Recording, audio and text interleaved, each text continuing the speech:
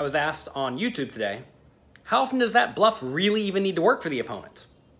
Well, fortunately that's just a math problem. In this spot on the river, the opponent bet, and then it was on me. So how often does the opponent's bluff actually need to work? Well, first off, bluffing there just needs to be better than checking to show a profit in theory. But if you're trying to figure out how often the bluff needs to succeed, you take the opponent's bet and divide it by the pot plus their bet. So let's say the pot was 1,000 and they bet pot. They potted it, right? A lot of people think, oh man, he potted it. That's big. I should fold a lot.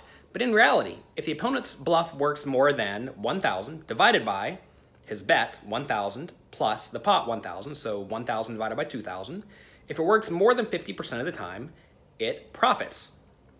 And that's it. Let's say someone bets 50 into 150.